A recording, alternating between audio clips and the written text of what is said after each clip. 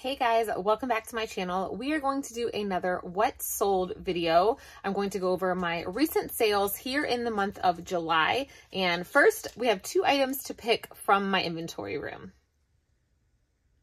I can't let Michael come in here. He hates when I leave them kind of like poking out. It makes his OCD crazy. All right, first we need to go into box X. Ooh, good. Let's see, what I need is right on the top. Love when that happens. All right, this is a Madewell dress. It was so cute.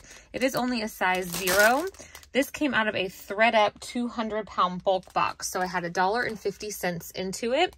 It sold on Poshmark for an offer I sent out of $26. And the other sale is going to be back here in box C. These are a pair of kids Sorel boots. Didn't list them that long ago, actually. Here they are. I did leave it open because I had hand washed them a bit, and they're in pretty great condition. I had $5 into them from a local Goodwill, and I sold them on Kidizen for $43.95. So that shipping label will cost me $8.95. On Kidizen, it's $8.95 for up to 5 pounds. So my total, what I made from this sale was $30.25. And when you subtract out the $5, it's still a $25 profit. So that's why sometimes you might think, wow, a $43 sale, that's great, especially for kids' shoes. You have to take into account how heavy things are, and these are definitely over a pound.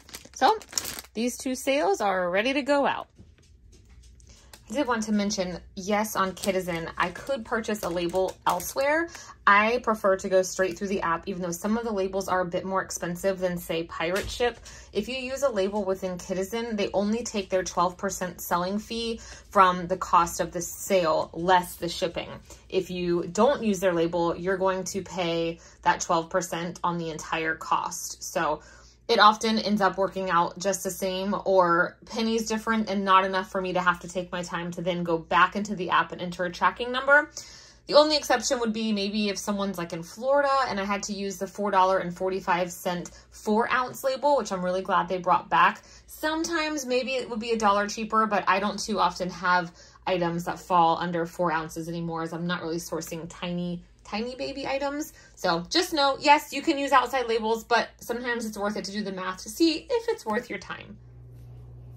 Happy Monday morning. You guys will be seeing this video the same day I am putting it out. Shocker. But I hope you guys are having a wonderful start to your week. I know we are closing up summer vacation down here in Florida. Our kids go back to school in just about 2 weeks. So happy, sad, it's kind of a mix of all the things. I like not having the routine, but I'm kind of missing the routine. So since my last what sold video, I did not make as many sales, and I know that was a wonderful sales weekend, but Amazon Prime Days happened right after that. So I don't know about you, but my sales kind of came to a halt for a few days. And now, at least down here, we just entered tax-free for back to school, and I have purchased a lot of items that I typically look for on the secondhand market, even if they're new with tags. I've been purchasing a lot from retailers because the prices are just so good. So unfortunately, I feel like this little window of time right before school starts, sales do tend to slow down because people can get such great deals.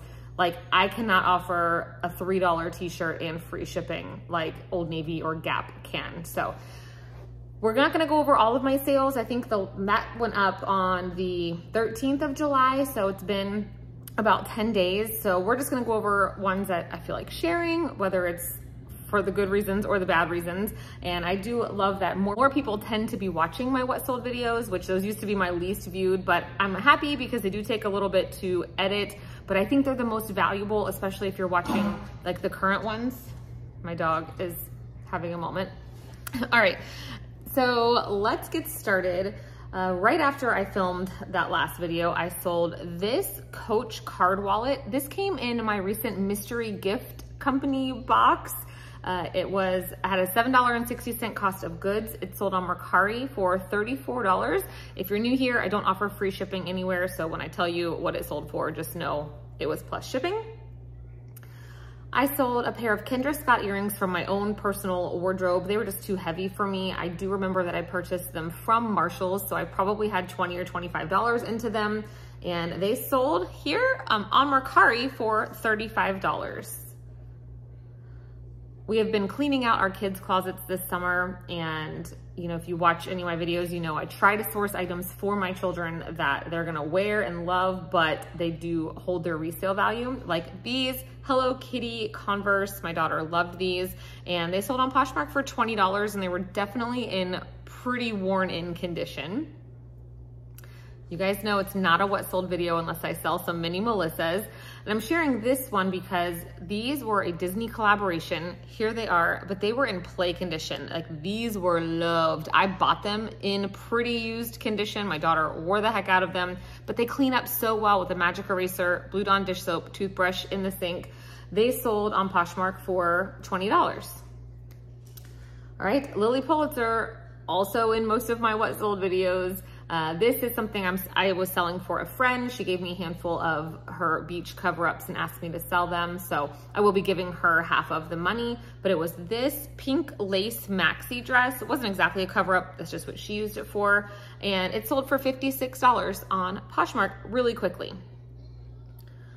All right, this is a brand I grew up knowing, and I know I'm gonna say it wrong. It's like, I'll put it here, a teen Agner. I always just call it Agner, and I'm probably saying that wrong, but my mom always carried purses by this brand, and it just always stuck in my mind. So I picked up this orange crossbody. Here it is for myself at Marshall's or Ross or somewhere like that. I used it one time. I just didn't like the length of it. So it was in great condition, and it sold really quickly on Poshmark. It sold in, let's see, in a bundle. So it sold with a pair of Mukluk socks that I've had forever from a thread box. I had $1.32 into that one. And this FootJoy polo that I had, let's see, $1 into from a local bag sale. And I sold that whole bundle for $45. So that was wonderful because I had a total of $2.32 plus the cost of the bag, but I've had it for a couple years now, so I don't even know what I spent. These shoes have been around the world, literally. They're a pair of M. Jemmy, which is a designer, great brand, but these were tiny. I think they were size 6. These came to me in a ThredUp rescue box so long ago that I don't even have the date, a rescue shoe box. I had $6 into them. Here they are, but y'all, like I sent these to the RealReal. They came back to me. I sent them to the RealReal again. They came back to me and they sold on eBay. I decided to start cross-listing some items over to eBay. And they sold for $39. So that was a win because I was about to donate them. But when I sent stuff into the RealReal, I just like hid them instead of deleting. Yay for that. Another pair of mini Melissas. These I picked up at Once Upon a Child. I had $5 into them. They sold on Mercari for $19. I recently sourced a pair of Levi's 505 women's size 31 new with tags jeans from Style Encore when they were having a huge clearance sale. I had $8.18. I averaged my cost of goods that day, and they sold on Poshmark for $25. I don't have luck selling Levi's like some people do, so I was happy with that. All right, I sold a NYX K-N-I-X pullover bra. They make the like the period panties, and they do make some swimwear and leggings, but I didn't like how it fit. So I sold it on Poshmark. Oh, I picked it up for $16, sold it for $39. So even though I paid up at $16, which is still a fraction of what they cost on their website, I still made a profit of $13.63. So that was great. Another pair of mini Melissas. These were Molly's, and they sold for $30 on Poshmark. These were a really cool style. I sold a pair of Converse pink suede 1-star shoes. These came out of a ThredUp shoe box. I had $6 into them, and they sold for $35. And I love when I get sweet love notes. It said they were in even better condition than they were expecting, so that's fantastic. I do try my best to disclose any flaws. I'm sharing this sale because if you follow along, you know I have had these Nike flip-flops since Christmas, and I could not give them away, and they finally sold.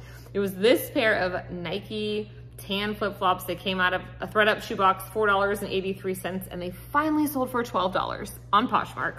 So I still made $4.22. Yay. This was a fantastic sale. I just picked these up last month. I showed them in a haul video. They were a pair of Vans Toy Story collaboration.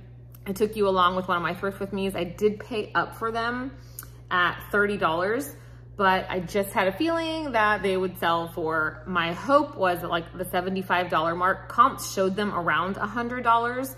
I priced mine at $125 just to be generous because I knew I was gonna send out offers. I got a couple lowball offers, but I just completely ignored them. And at 2 a.m. A few nights ago, somebody purchased these for my full asking price of $125. I got up in the middle of the night to let little Miss Bianca out and saw the sale, but I didn't get too excited because I'm like, they probably bought these while they're drinking. Maybe they're on vacation at Disney. I don't know, but I'm gonna wake up to a canceled sale, but nope, sale went through. I shipped them real quick. So I was still able to make quite a profit even though I paid up for those. So moral of the story, any Disney collaboration with Vans, even if they're in bad shape, I say pick them up. This, the brand Cacique, I always buy their bras when I find them for pretty cheap. I won't pay up, like I paid $5.25 for this one at Goodwill. I'll only stick to picking them up at the bins from now on, but it did sell for $16 on Poshmark. This sale I wanted to share, I know I've said it before, but especially kids items, if you have play condition kids items, but it's a cool item, still listen, people will buy them. This was a pair of Under Armour sneakers. They were a hand-me-down from my sister for my son. These were his PE shoes. So he wore them 3 or 4 times a week, every single day of the week for this entire last school year. So they were loved. I washed them. They still were great looking, but I did disclose like these were loved. Look at the soles, but they had some staining on them. Anyway, they still sold, where did they go? For $11.85 on Kidizen. So at the end of the day, I still was able to make a profit, and they were free to me because my sister gave them to me, but retail, these were really expensive. That's why I don't remember the name of them. You will have seen them, but somebody else wanted some play condition sneakers, probably to send in their kid's gym bag. It didn't take long to take photos of shoes, and to me, it's worth it to make, what did I make? $3.90. That doesn't even buy you a cheeseburger anymore, but hey, it adds up. All right, in my last what sold video, I showed my huge pile of inventory on the floor that needed to be put away, and this dress was sitting there, and it has since sold. Another Lily Pulitzer dress from my girl's closet. Here it is. This one sold on eBay for $46. A little girl's dress. It was size 4. And that was fun, fantastic. That was one of my favorite dresses of hers. All right, I recently hauled a pair of Keen toddler size 9 sandals. I picked these up at Goodwill for $5, sold on Poshmark for $19. The thing with Keens is I only pick them up if that little sticker with a size dot is inside. Otherwise, it is really hard to figure out what size they are. So always check that. And sometimes even if the shoe looks in great condition, that will still be worn off and gone. I learned the hard way on that. All right, the last sale I'm gonna share with you guys, I sold a Patagonia teal women's jacket. This came out of a thread-up 200-pound box, which I would love to buy another one of those. They are $400 for 200 pounds. Sometimes they go on sale, but it's just a lot. And maybe I'll do one again before the end of the year. You guys seem to like those videos, and you do find some gems in there, but it's a lot at once, and it's a lot of work. And now that I can't do partner kits the way I used to, like it's not upfront payout, I don't know that it's really that worth it. But at 86 cents into this jacket that ended up selling on Kidizen, I had a lot of interest on all platforms and it sent out a lot of offers, but someone sent an offer to me of $45, which might sound a little low, but it had a snag in it and it had a couple stains. So it wasn't in perfect condition. So that was a great sale to only have 86 cents into it. All right, so it is early on Monday morning. I already showed you the 2 things I packed up last night at the very beginning of the video. So I'm hoping I have a few more sales come through. I will be feverishly listing kids items for the rest of this week. We are in the middle of Kid Economy. It officially started today, but signups were the other day. And I'm not expecting a lot of sales on Kidizen from it, but what it does do is light a fire under my tail to get items listed. The more you list, the more you sell. That's just the name of the game, but I am putting a focus on kids items, especially new tags kids stuff or higher end kids things for back to school time. So I hope you guys have a wonderful sales week. Where's Bianca? She needs to come make an appearance in the video before I go, because everyone loves to see little Miss B.